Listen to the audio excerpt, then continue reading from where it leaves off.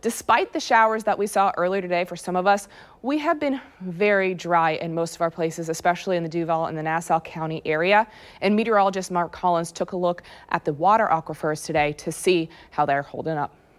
Despite some of the rain showers we had across the area today, it has been very dry, and the lack of rain is lowering the water table, and it may cause some problems for your wells if you're using that for irrigation. So far for the whole month, just over an inch of rain. That puts us down at a deficit of over 5 inches here in Jacksonville. This is very interesting. This shows how much water is typically evaporated out of a pan during the different months of the year. And in May, there's almost 8 inches of evaporation. So here we are during the month of June, and we typically see about 7 inches just being cleared away from the power of the sun. And when you look at what that's having an effect on the soil, we are getting closer to drought conditions. This was last week. Let me go back to that. Last week, we didn't have any of this yellow showing up in the area.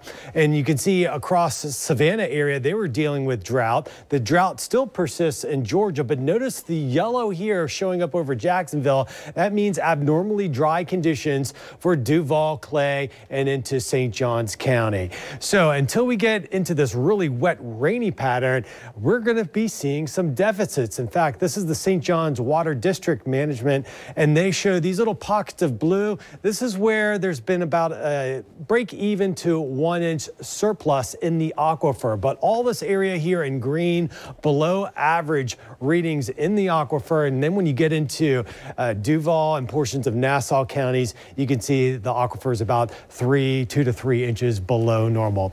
And one other thing that people look at are well levels. Here in Duval County, the average line here is in black. The blue line is the current water level, which over the past several months have been high. But when we take a look at Clay County, you can see that your water level peaked there in April, and it has been going below average.